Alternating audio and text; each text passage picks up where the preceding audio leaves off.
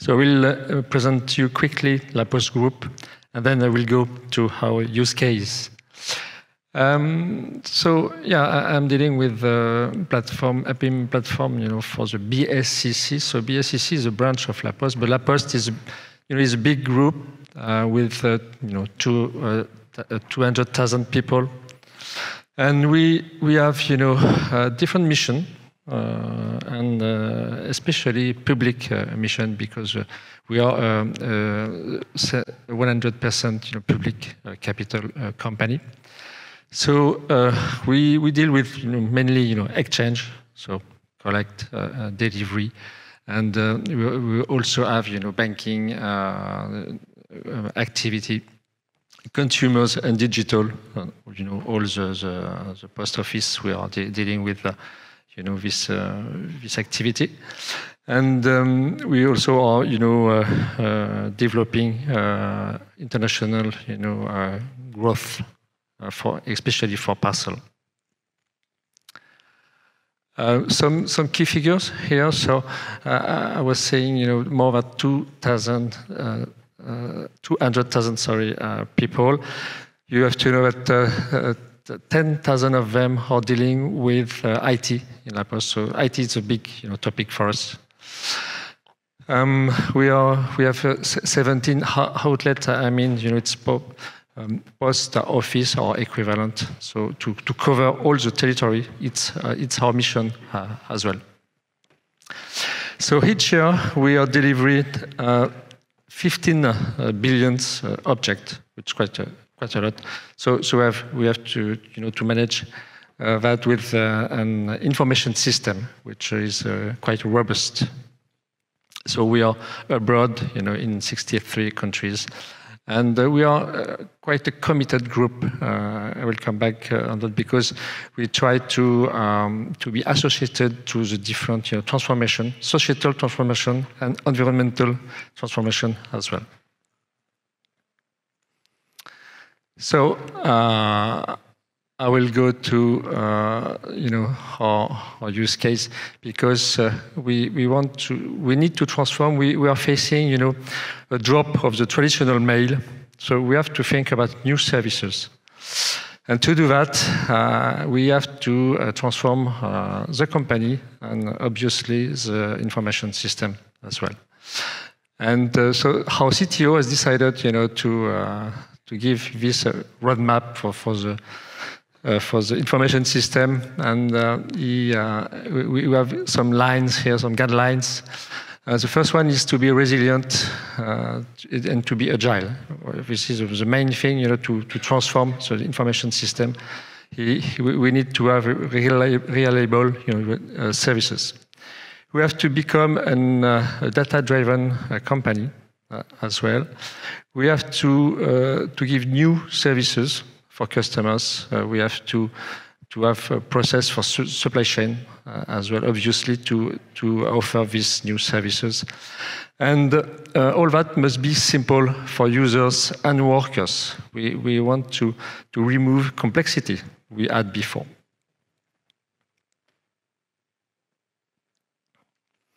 So we have started this project of like API first architecture to really have a way of integrate new services quickly and faster.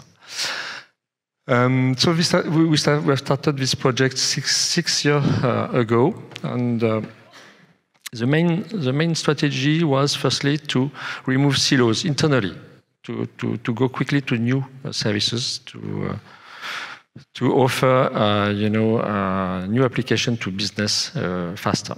And the second strategy was to open the information system to offer new services to partners, so that La Poste services could be embedded in information system of partners.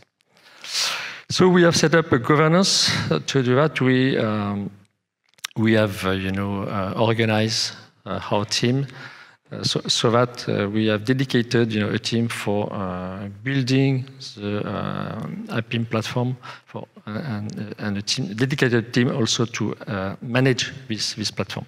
So that developers was free to develop the business services.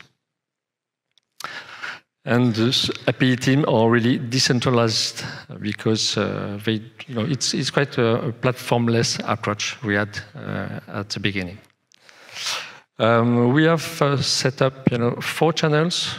It's quite a domain-driven architecture because we have created different sales, different channels to address different business processes. One of the reasons to do that also is to increase resilience, because we didn't want that industrial activity affect business activity. So we have separated the domain. We have created these 4 domains so that they don't cross their problem actually. So some key KPI here. So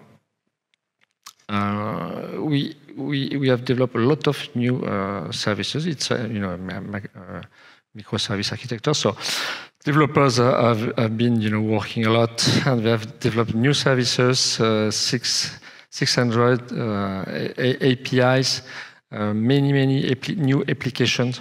So to offer new services to customers. And so this is quite a huge, number of APIs to manage. So this is probably something we have to think about. Maybe we need to create API where it is needed only, and not systematically.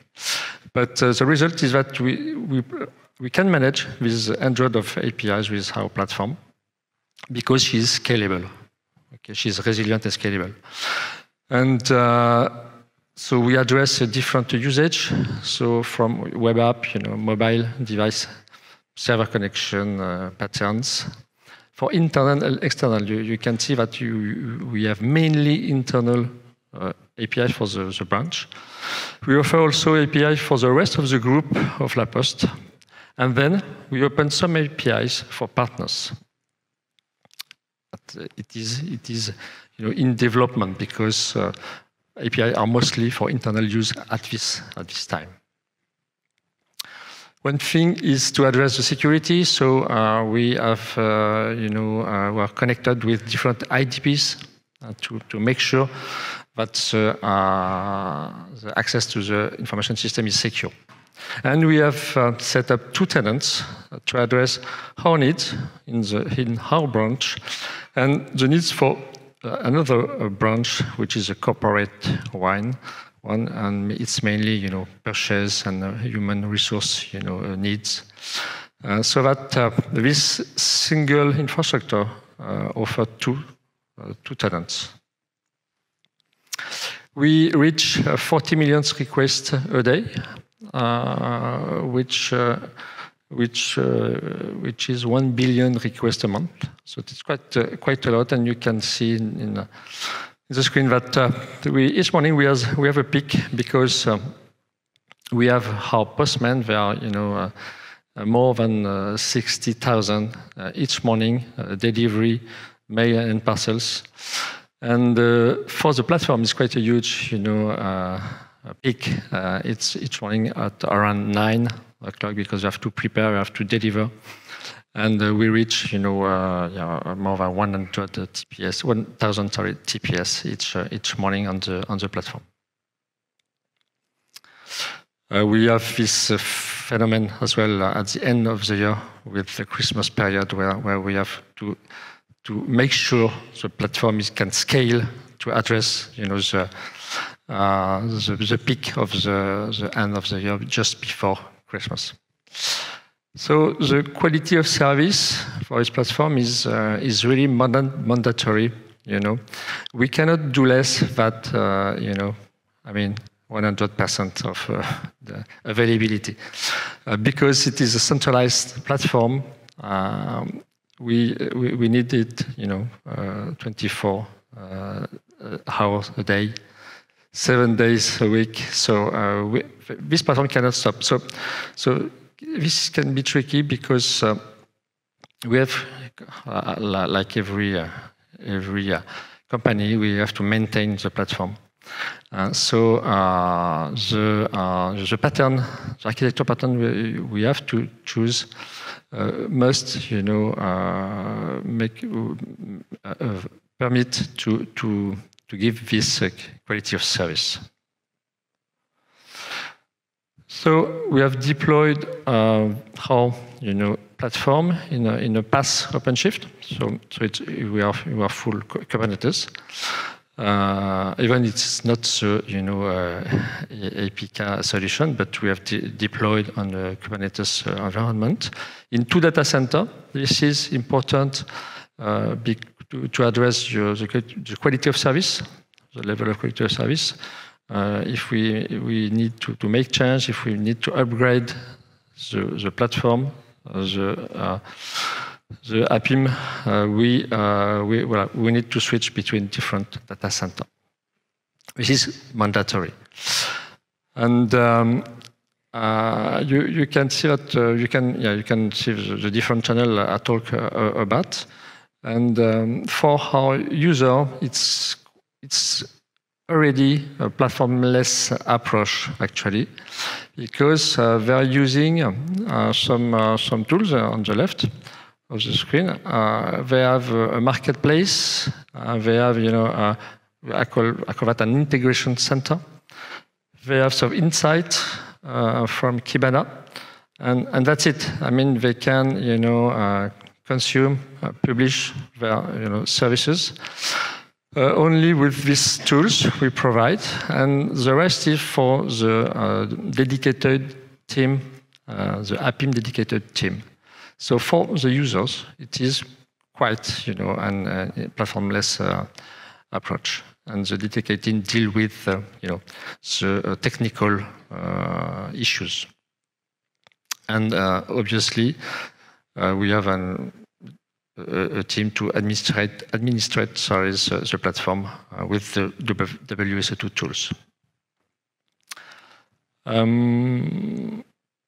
Okay, we have worked a lot on observability to help people, users, to tune their APIs and to make sure they run well. So we have engaged a big migration a few months ago. We were moving from version 2.6 to version 4. It's quite a challenge because we had, many hundred of APIs, many consumers we cannot affect with this migration. So we have developed some, some tips to make sure the user was not affected by this migration.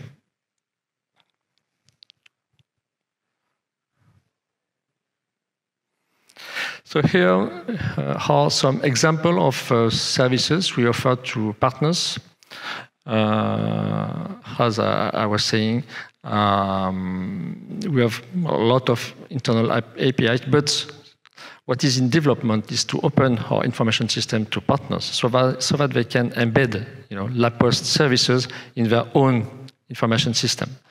And these are some examples we offer to our partners. So, address verification, customer relation management, online payment, track and trace of object and mission, custom tax computing, postage, territory knowledge, postman mission, command and reporting, hybrid letter production, Kafka connector, so that we have a comprehensive offer now for our partner to offer postal services.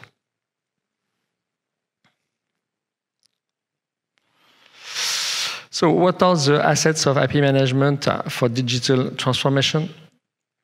So I will say that obviously, as our platform is centralized, we can offer a really good point of view for our needs, for our technical needs, and also for business needs. So it's really an asset for observability. And we can also improve, the different flows because we really see what is, going in and out the information system, and we can work on sustainability, frugality of exchange, and this can help also to have information system more efficient. So we also have improved security because we are on standard.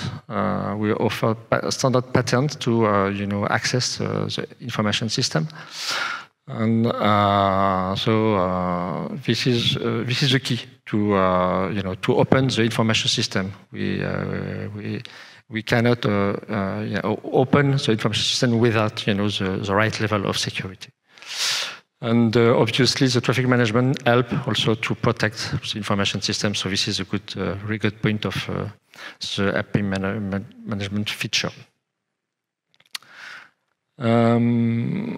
Okay, so what we can observe is that integration has been, accelerated internally, so that we can develop more, more application for our consumers.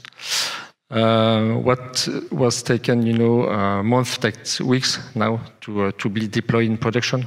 So this is really an asset of API management. The developers can focus on their own development and don't mind with flow, network opening, and security, traffic management. So they are free to develop their services. One point also is on governance.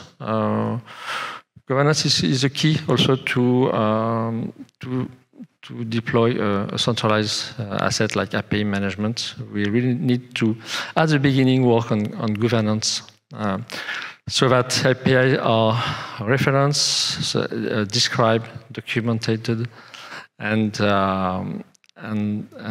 you also need to put process, so that you control what is consumed and published on your system. Okay, so a few words about WSO2 partnership. So far we have a fine, really a nice journey with WSO2 because it's a stable, reliable solution. We have been able to scale for our needs, with the huge traffic we have now. So we have an annual support contract, an efficient support we can say because it takes in account our specificities. We sometimes have to address some special mediation, to do some special treatment. So WSO2 help us to address that, and it's quite a good thing for us. Yeah. Okay, so we can also say that effectively we can update easily the solution. That's a key point also to maintain the platform while we cannot stop it. So it's quite important for us. And the last point is that the French team is growing, and it's a good thing for us as well. Thank you.